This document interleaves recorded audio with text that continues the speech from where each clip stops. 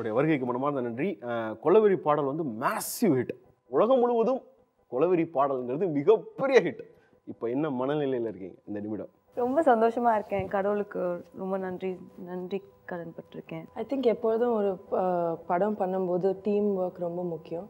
So அந்த டீமில் இருக்கிற எல்லாரும் if there working together well and the product இப்போ ஸ்டார்டிங்லேயே இவ்வளோ சக்ஸஸ்ஃபுல்லாக இருந்திருக்கு because of one song. So அந்த டீமில் நான் இருக்கேன்னு எனக்கு ரொம்ப சந்தோஷமாக இருக்குது. I'm really happy about it.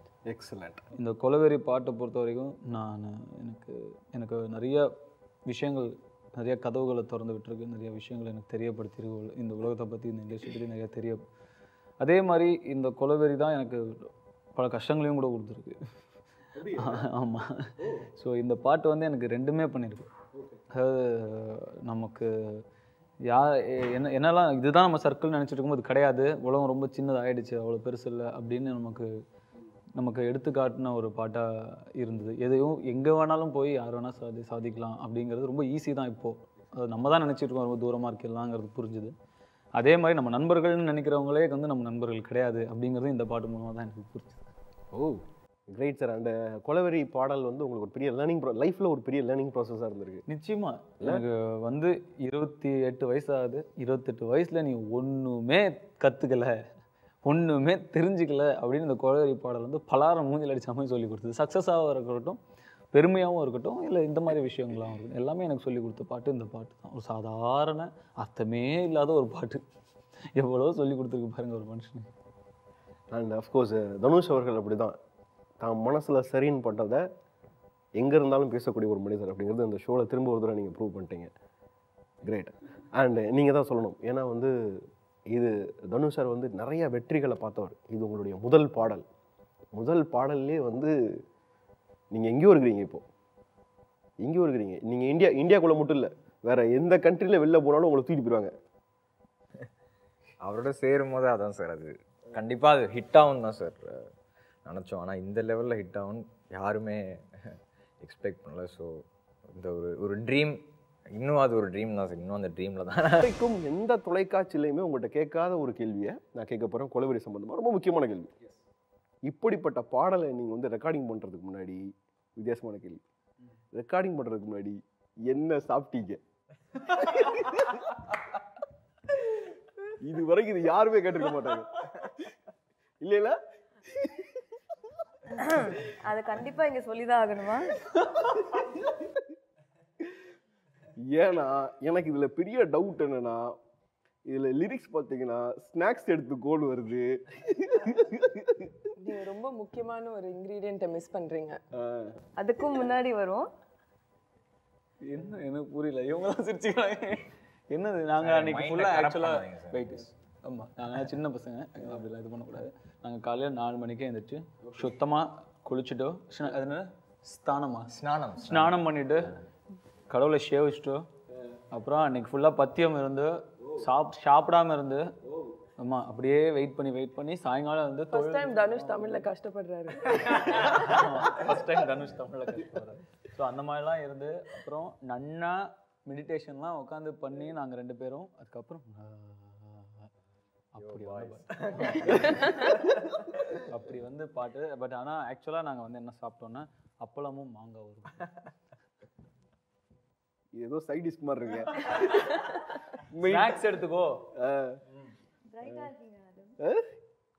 உங்களை வச்சு எங்க கேரக்டர் சர்ச் பண்ணக்கூடாது. 2 சின்ன குழந்தைகள் பார்த்து பேசுங்க, கரெக்டாக ஆகிட போகுது எங்கள் மனசு.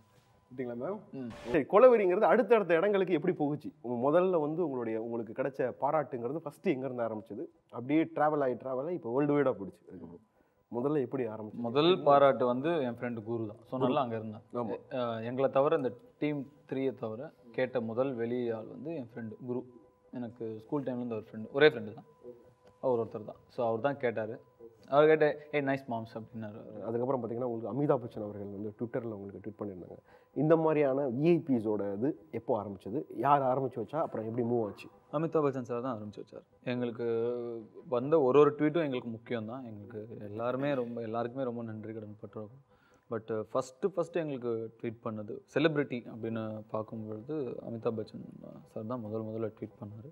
ரொம்ப பெரிய legend. And north India south India இந்தியான்னு சொல்லும்போது அவர் பேரை சொல்லி ஐடென்டிஃபை பண்ணிக்கிறாங்க வெளியே. அந்த அளவுக்கு ஒரு பெரிய மனிதர். அவருடைய நேரத்தில் கொஞ்சம் ஒதுக்கி ஒரு தமிழ் பாடலை கேட்டு அதுக்காக இது நல்லா இருக்கே எனக்கு ரொம்ப பிடிச்சது அப்படின்னு நேரம் எடுத்து போடுறதுக்கு ஒரு பெரிய மனசு வேணும். ஸோ அந்த ஒரு இது பார்க்காம நான் இப்போ வந்து ஒரு சிலர் நினச்சிப்பாங்க நம்மளோட கொஞ்சம் ஒரு பிகினிங் ஆக்டர் கொஞ்சம் அப்போ தான் ஃபஸ்ட்டு படம் பண்ணுற ஆக்டர் பற்றி நம்ம ஏதாவது சொன்னோன்னா நம்ம வந்து கொஞ்சம் இறங்கி போகிறோங்கிறன்றலாம் இப்போ நினச்சிக்கிற மாதிரி தான் இந்த காலகட்டம் இருக்குது. இந்த மாதிரி காலகட்டத்தில் யாரோ அவருக்கு இதுக்கு முன்னாடி தெரியுமோ தெரியாதவங்க கூட எனக்கு தெரில, யாரோ ஒரு பையன் எங்கேயோ ஒரு மூலையில் ஏதோ ஒரு பாட்டு பண்ணான், அதை கேட்டுட்டு ரொம்ப ரொம்ப பெரிய மனசு வேணும். அண்டு அவர் ஒரு முக்கியமான காரணம். அவருடைய அந்த ட்வீட் எல்லாரும் திரும்பி பார்க்கறதுக்கு ரொம்ப முக்கியமான ஒரு காரணம். அமிதாப் பச்சன் வரைக்கும் நம்ம பேசிட்டோம். அதற்கப்புறம் வந்து ஒரு நியூஸ் சேனலில் வந்து ஷாருக் கான் வந்து இந்த பாட்டை பாடினார். இது வந்து நான் ஒரு தமிழ் ஆடியன்ஸுக்கு வந்து ஒரு தமிழ் பாட்டை ஒரு நியூஸ் சேனலில் ஷாருக் கான் பாடுறது அப்படிங்கிறது பெரிய விஷயம். மேபி ஐஸ்வர்யா மேம்க்கு அது பெரிய விஷயமா இருக்காது. Hi Shahrukh G, thanks G அப்படின்னு வச்சுருவாங்க. ஆனால் uncle hi Shahrukh uncle, Shahrukh uncle லெவல்ல இல்ல, அங்கிள் இல்ல. ஆனால் இவங்க 2 பேருக்குமே பெரிய விஷயம் கிடையாது. அவங்களுக்கும் பெரிய விஷயம் கிடையாது, இவங்களுக்கும் பெரிய விஷயம் கிடையாது ஷாருக் கானுக்கு. அண்ட் ஷாருக் கான் சார் சொன்ன விஷயம் என்னன்னா வந்து லைஃப்பில் ஒரே ஒரு வாட்டி நான் கமல் சாரை தொட்டு பார்க்கணும்னு ஆசைப்பட்டேன் அப்படின்னு சொன்னாங்க ஒரு இன்டர்வியூவில். அதனால் இவங்க 2 பேருக்குமே வந்து ஷாருக் கானுக்கு பெரிய விஷயம் கிடையாது. நம்ம பேசிப்போம் அதை பற்றி. ஷாருக் கான் சார் வந்து ஒரு நியூஸ் சேனலில் இந்த பாட்டை பாடுறாரு. அந்த நிமிடம் அந்த வீடியோ பார்த்தீங்கன்னா அந்த நிமிடம் உங்களுக்கு எப்படி இருந்தது? ஏன்னா இது உங்களுடைய பாடல், ஒரு ஆல் ஓவர் இந்தியாவுடைய சூப்பர் ஸ்டார் என்று கருதப்படக்கூடிய ஷாருக் கான் பாடுறாரு. அப்படி யூ ஃபீல்? ஒரு பாடி வேற காட்டினார் நினைக்கிறேன். நான் தனுஷ் மாதிரி பாடுறேன்னு சொல்லி பாடி வேற காட்டினார். வேற ஒரு வெர்ஷன் பாடினார் ஆக்சுவலி. இந்த மாதிரி ஏதோ ஏதோ பாடினார். I love Shahrukh Khan. அவர் பாடினாருன்னு எனக்கு ரொம்ப சந்தோஷமா இருக்கு. I am happy for the whole team of 3. சீரியஸா நான் பதில் சொல்லிட்டேன். team of 3 எனக்கு ரொம்ப சந்தோஷமா. I love Shahrukh Khan. கேள்வி வந்து do you love Shahrukh Khan? Shahrukh Khan பாடுறத பத்தி நீங்க என்ன நினைக்கிறீங்க? இல்ல அவர் பாடுனதே வந்து அவங்களுக்கு அவங்க படத்தோட ஒரு பாட்டை பாடிட்டாங்கன்றது அவங்களுக்கு ஒரு ஹாப்பி தான்ல. சோ நீங்க வந்து இந்த அவார்டு அதை பத்தி ஐ லவ் ஷாருக் கான். இவ்வளோ பெரிய ரீச்சுக்கு அப்புறம் வந்து நான் இப்போ கேட்கக்கூடியது நம்ம நார்த் இந்தியாவில் எல்லாத்தையும் பற்றி பேசிட்டோம். அஃப்கோர்ஸ் என்ன தான் நம்ம நார்த் இந்தியான்னு பேசினாலும் எனக்கு மட்டும் இல்லை ஒட்டுமொத்த சினிமாவுக்கும் பிடித்தது யாருன்னா ஒன்று ரஜினி சார், இன்னொன்று கமல் சார். ஸ்ருதி மேம் நீங்கள் சொல்லுங்கள், கமல் சார் இந்த பாட்டு கேட்டாரா? என்ன சொன்னார்? கேட்டிருக்காரு. அவருக்கு வந்து ஐ திங்க் எப்போதும் டிஃப்ரெண்ட்டாக ஏதாவது பண்ண பிடிக்கும். யார் பண்ணாலும் எப்போதும் அப்ரிஷியேட் பண்ணுவார். ஸோ டெஃபினட்டாக அதே மோடில் அப்ரிஷியேட் பண்ணியிருக்காரு. ரஜினி சார் பாட்டு கேட்டாங்களா? தட் இஸ் இது எல்லாத்துக்கும் முன்னாடி அவர் பாட்டு கேட்டார். ஏன்னா எனக்கு அந்த எக்ஸைட்மெண்ட்டில் நான் போட்டு காமிச்சேன். பட் அவர் பாட்டு கேட்ட உடனே ஹெட்ஃபோன்ஸில் தான் கேட்டார் ஃபர்ஸ்ட்டு. அவரோட ஃபேஷியல் எக்ஸ்ப்ரெஷன்ஸ் தான் ஃபர்ஸ்ட் நான் நோட்டீஸ் பண்ணேன். ஃபுல் சாங் சிரிச்சுட்டே கேட்டார். கேட்டுட்டு ஹெட்ஃபோன்ஸ் எடுத்துகிட்டு ரொம்ப டிஃப்ரெண்ட்டாக இருக்குது, வெரி நைஸ், கண்டிப்பாக நல்லாயிருக்கும் அப்படின்னாரு. ஸோ அங்கேயே அந்த கான்ஃபிடென்ஸ் வந்துடுச்சு பாட்டு பற்றி. தட் இஸ் அவருக்கு வந்து அந்த ஆடியன்ஸ் பல்ஸுன்றது வந்து ரொம்ப ஜாஸ்தி. தட் இஸ் என்ன பிடிக்கும், என்ன அவங்களுக்கு வந்து இம்மீடியட்டாக அவங்களுக்கு கிளிக் ஆகும் அப்படின்றது. ஸோ அவர் வந்து ஃபர்ஸ்ட் எடுத்த உடனே ரொம்ப நல்லா இருக்கு அப்படின்னு சொன்னது வந்து was a big confidence boost. இப்போ வந்து தனுஷ் சார் நீங்கள் வந்து பிரைம் மினிஸ்டரை மீட் பண்ணதா சொன்னாங்க. மீட் பண்ணீங்களா? ரத்தன் டாட்டா மீட் பண்ணீங்களா? நிறைய பிஸ்னஸ் மேனை போய் மீட் பண்ணீங்க. இந்த சாங் உங்களை அங்கே எடுத்துகிட்டு போச்சுன்னாங்க. ஒரு நிமிஷம், மீட் பண்ணீங்களான்னு நீங்கள் கேட்குறது ரொம்ப அநியாயம். அப்போ ஃபோட்டோ மார்க் பண்ணி போட்டாங்களா நியூஸ் பேப்பர்லலாம் இன்டர்நெட்லலாம்? மீட் பண்ணீங்களே எப்படி இருந்தது அப்படி கேட்குறது வந்து நியாயம். Correct ma'am. Ratan Tata meet பண்ணீங்களா? நீங்கள் எல்லா கேள்வியும் சந்தேகமாகவே கேட்குறீங்க. இப்போ பாருங்க, நீங்கள் மீட் பண்ணீங்களே அந்த எக்ஸ்பீரியன்ஸ் எப்படி இருந்தது? இது கரெக்ட் இல்லை? பிரைம் மினிஸ்டர் மீட் பண்ண எக்ஸ்பீரியன்ஸ் எப்படி இருந்தது? ரத்தன் டாட்டா மீட் பண்ண எக்ஸ்பீரியன்ஸ் எப்படி இருந்தது? அண்ட் வேற ஏதோ ஒரு கண்ட்ரியோட பிரைம் மினிஸ்டர் கூட நீங்கள் மீட் பண்ணீங்க. அதெல்லாம் ஒரே இடத்துல நடந்தது. ஜப்பானோட பிரைம் மினிஸ்டர். நான் வந்து அந்த டின்னருக்கு போகும்போது தான் எனக்கு புரிஞ்சுது அங்கே யாருக்கும் எனக்கு தெரியல. ஜப்பான் பற்றி பேசுறதுக்கு முன்னாடி ஒரு விஐபி இப்போ லைனில் இருக்கிறாங்க. சரின்னு பதில் சொல்லி வரல. ரெடி. ஜப்பான் பற்றி நம்ம கண்டினியூ பண்ண போகிறோம். அதுக்கடுத்து தொடர்ந்து நீங்கள் அசிங்கப்படுத்த போகிறீங்க. எந்த கவலையும் நம்ம அசிங்கப்படுத்துங்க. இப்போ வந்து ஒரு விஐபிட்ட பேசிடலாம். Hello sir. हेलो वणकम सर, எப்படி இருக்கீங்க? वेल एक्चुअली मैं अमिताभ बच्चन बोल रही हूँ और நீங்க கண்டுபிடிக்கணும், ட்ரை பண்ணுங்க. I think it's Amitabh.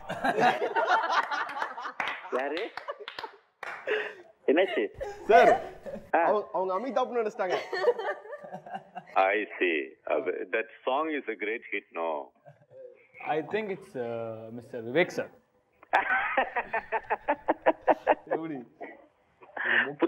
நீங்க கம்பெனி கொடுத்தீங்க. Thanks sir. சார் வணக்கம் சார். வணக்கம். சார் எப்படி இருக்கீங்க sir? I am great ma. Sir ரொம்ப நல்லா இருக்கேன். Thank you sir. சார் கொலவெறி பாடல் கேட்டிங்களா? எத்தனை வாட்டி கேக்குறது? லட்சம் வாட்டி கேட்டாச்சு. ஓகே. வெளி அவுட் ஆஃப் த ஸ்டேட் போய் அங்க ஷூட்டிங் பண்ணாலும் அங்கேயும் டிரைவர் அதான் போடுறாரு கார்ல.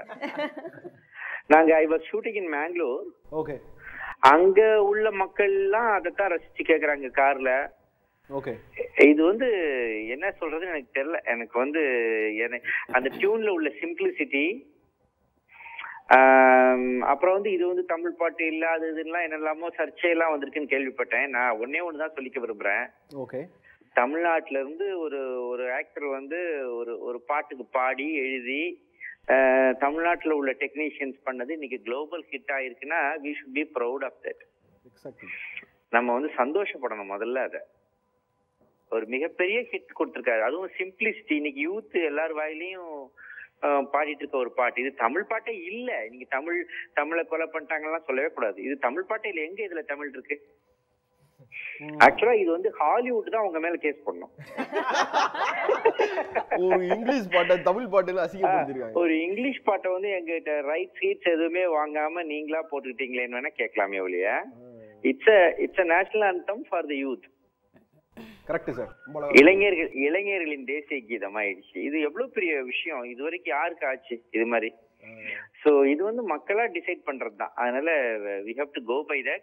நான் ரொம்ப லைக் பண்ணேன் இந்த சாங்க. எங்க வீட்டுல எல்லாருக்கும் பிடிச்சிருந்துச்சு. இந்த சிம்பிள் டியூனு, அதுல ஒரு மைல்டு ஹியூமரு, ரொம்ப நல்லா பண்ணிருக்கீங்க எல்லாருமே. நான் அனிருத்துக்கு அப்பவே போன் பண்ணி அப்புறம் கிடைக்கல. அப்புறம் ஐஸ்வர்யா தான் நம்பர் போட்டு கொடுத்தாங்க. I spoke to him. I congratulated him. ஆமா சார். பசங்க போன் பண்ணா அவர் கிடைக்க மாட்டேங்கிறாரு. பொண்ணுங்க போன் பண்ண அப்படியே எடுத்துறாரு. தப்பு எடுத்துறாரு. இல்ல இந்த பத்மாஸ் சேஷாத்ரி பசங்களே இப்படிதான் இருக்காங்க.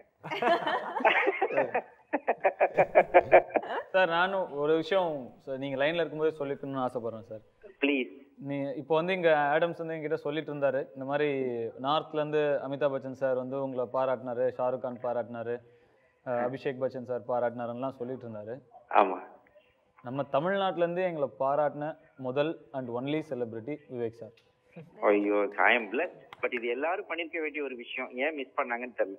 ஒருவேளை ஓவரா ரொம்ப ஓவர் சந்தோஷத்துல செய்யறது என்னன்னு தெரியாம அப்படியே கையும் ஓடல காலும் ஓடலன்ட்டு விட்டாங்களா என்னன்னு தெரியல. அதுக்கு ரொம்ப ரொம்ப நன்றி சார். நீங்க எங்களுக்கு கொடுத்த ரெகக்னிஷனுக்கு ரொம்ப தேங்க்ஸ். தேங்க்யூ தனுஷ். இன்னும் long way to go.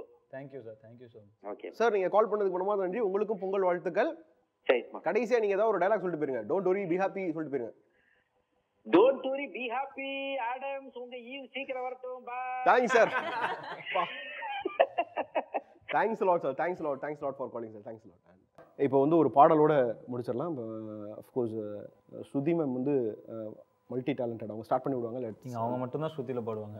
Yeah ready போலாம். Come on.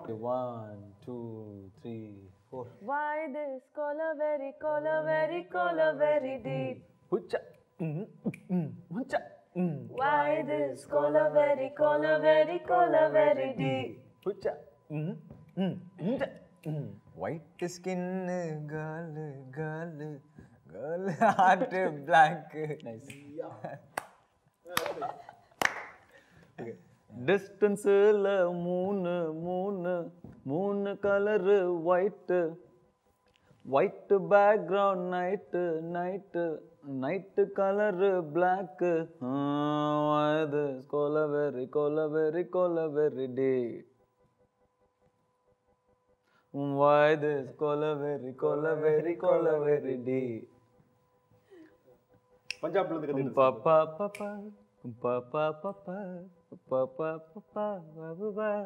அண்ட் நீங்கள் எல்லாருமே ரொம்ப சரியாக பேசுனீங்க. ரொம்ப அழகாக பேசுனீங்க. ஒரு ஸ்டார் அப்படிங்கிற என்றைக்குமே தனுஷ் சாரோட இன்டர்வியூ பண்ணும்போது வந்து அந்த ஸ்டார் அப்படின்னு அவர் எப்பவுமே இருக்க மாட்டார். அவர் எங்களில் ஒருத்தராக இருப்பார். எப்போ பேசும்போதும் தனுஷ் சாரோடைய மிகப்பெரிய ப்ளஸ் அதுதான். அண்ட் நான் இன்றைக்கி தெரிஞ்சுக்கிட்டது நீங்கள் எல்லாருமே அவர் மாதிரி தான் இருக்கிறீங்க. அப்படி ஆக்கி வச்சிருக்கேன். Thanks lot. உங்களுடைய வருகைக்கு மனமாக நன்றி.